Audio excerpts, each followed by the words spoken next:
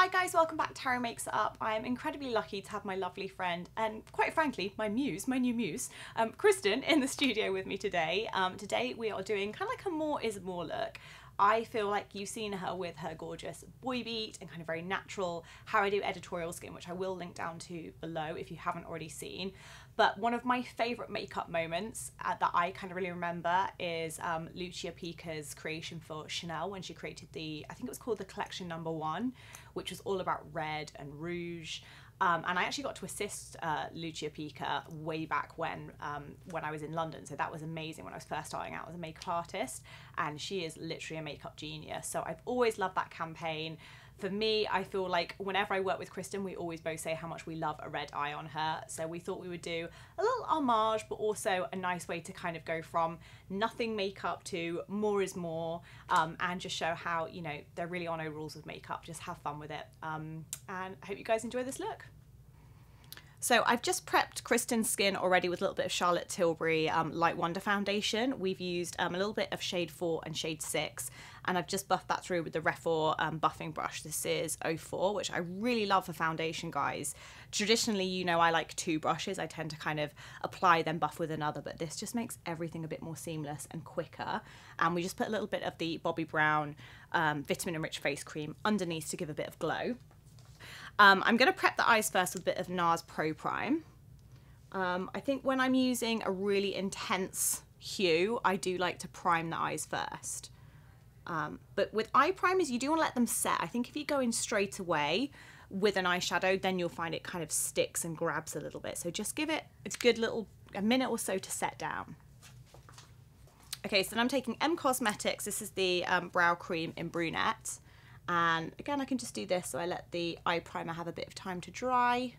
Kristen has incredible brows, so we're just giving a bit of shape, a little bit of extra volume as well. I find this does give a nice bit of pigment. So the palette I'm going to work with is this one by Huda. This is the Ruby Obsessions palette. This is a really nice one. It kind of leans more towards kind of like pinky reds and true reds. The Chanel palette I think they originally used for the campaign is still available to buy, which is really exciting because I think for a while it was completely sold out and then came back in stock. So obviously you could use the Chanel one as well, but this one is slightly more affordable. So I'm going to start with this shade. So I'm just starting with this all over the lid. Just building up quite a bit of pigment, keeping it quite close to the lash line. And I'm going kind of as far as I would say kind of to the socket, so then I leave a bit of room to kind of blend up and out. And then I'm taking a clean brush, and at this point you just want to kind of do little circles. You do want a good bit of pressure if you're blending out a powdered pigment or a powder shadow, and just keep buffing until you kind of got the desired amount, and that's just your first layer, so you just want to cover the lid first. So now we're going to take this one, which is a slightly deeper, more truer red. And we're going to take that through the socket and more into the centre of the lid as well. I think it is nice having the pink underneath, the kind of pinky red first, because you get more of a gradient. And I think it looks more intense when you then lay other colours on top. And then this brush is really, really nice. This is like a really soft pony brush. This is from Laura Mercier, and it has more of a point on, so it's really good to get right into the inner corner, but still keep things soft. And you can kind of use this like a proper wash over the eyelid. I love the colours that come in. And I'm actually going quite high up sort of towards the brow, because I feel like as long as you've got most of the pigment on the centre of the lid and lower to the lash line, you'll get more of a soft gradient anyway. And you don't have to be so specific as to what your shape is. I'm just following Kristen's natural eye shape. And then I'm taking a little bit of that red eyeshadow, the brighter, more true red, into the lower lash line as well. And just keeping that quite close to the lash line and just tracing it underneath. So now to give a little bit of depth to the eyes, I'm going to take the Urban Decay Glide On Pencil 24/7 in Alkaline. This is a really beautiful like maroon, just look out for me, it's sort of like a burgundy, deep wine red. And we're going to take that into the waterline. So then from that same palette, I'm just now taking the darker shade. This is a matte maroon. And I'm just taking a little bit of that, if you close for me, just into the socket to give a little bit of added depth.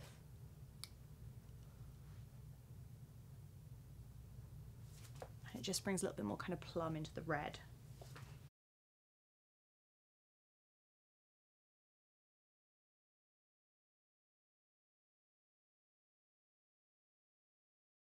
So I'm just kind of taking my brush that's got no product on just to make sure everything's blended still underneath. See if I need any concealer anywhere, but they really didn't fall down too badly actually, and I feel like using the tissue underneath just helps out a little bit more. I feel like to offset this kind of eye, you do need black mascara. I think it looks cool without it, but this look is called More is More, so we need some black mascara. Okay, so I'm going to take Maybelline Snap Mascara. You can have this one when I finish with it. Look right down for me, honey. And we're just gonna give a nice thick black lash, which I think really helps offset against the red eye. So I'm just taking a fan brush, because obviously we use quite a lot of powder shadows. You find the powder tends to kind of collect in the top of the lashes. So if you look down for me, Kristen, I'm just gonna wiggle this right up to the roots so we get a properly black lash on top as well, which I think really helps like the pinky reds pop. Okay, and I'm going to do a little bit underneath on the lower lashes. Just look down for me a sec. Yeah, check those dry. And just going to do... Again, I find these brushes are really good if you've used colourful shadows, just to kind of reach over the top so you don't get any on the eyeshadow. So then I'm just going to add a bit of this Makeup Revolution concealer. This is their new one. This is Conceal and Hydrate, which has hyaluronic acid and acai in. So it's going to give us a nice amount of radiance. I'm going to use C5, and I'm just going to buff a little bit of that under the eyes, just to give a little bit of brightness. I think the key really to making a kind of really bold, colourful eyeshadow look modern is just playing the skin down. Just keep it really as natural looking as you can get away with. So obviously if you need coverage, by all means use it, but just think about where you're actually adding coverage, and try and keep it sheer where you can. And I just find as well, like with the concealer, taking it a tiny bit along the tops of the cheekbones, just here. Again, you don't really need any highlighter then. It just buffs it all for you.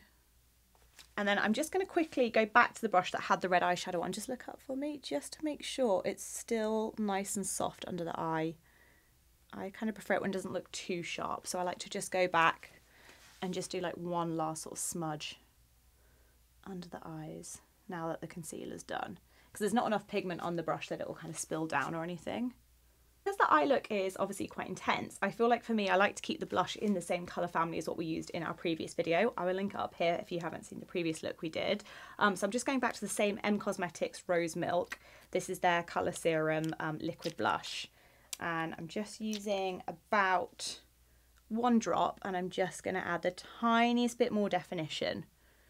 But I don't want it to kind of take away or distract from the eye. So I'm just kind of fanning it through with this Colourpop brush, the F5 small fluffy brush. And just giving a tiny bit more shape, but as you can see, it's so subtle, and there's still like a really nice translucency to it. So it still lets everything be about the eye. And then you can just kind of stipple anywhere you want to add a bit more intensity. I think to suit Kristen's face shape, I want it kind of higher up on the cheek, just like that, to give it a little bit of shape. And then just to finish, I'm going to go with this. This is the Dior lip palette, and I'm taking this shade. Let me go there. And close your lips to me. And I'm just going to do a little bit of that over the lips.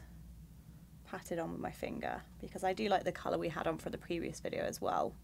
Just think this gives a slight bit more of a polished, finished look. And again, I'm just going to kind of buff it through with my finger so it doesn't look too done.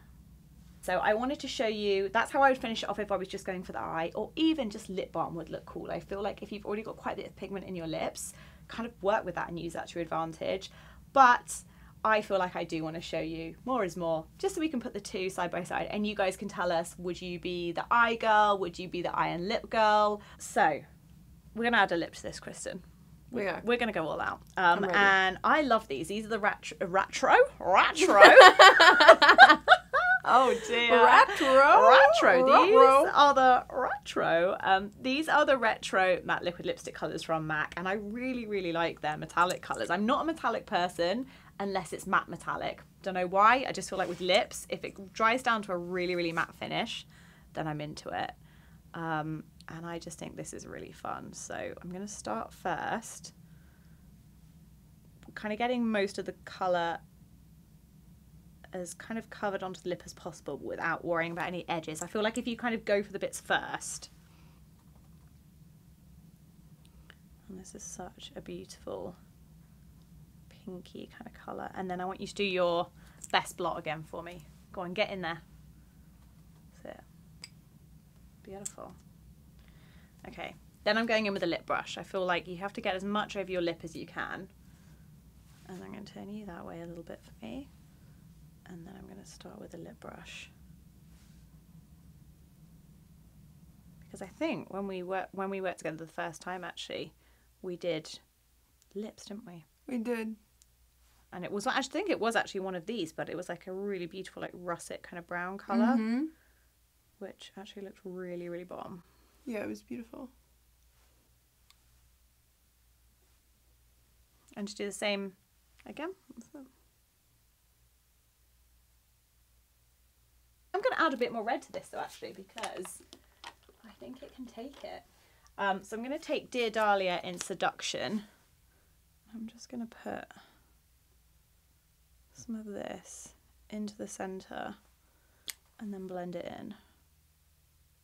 So we are going to lose actually a bit of the metallic vibe, but I do love the colour of this metallic lip. Yes, that's what I wanted. Sometimes you have to mix textures and mix colours to get to the point where you know it's the right one.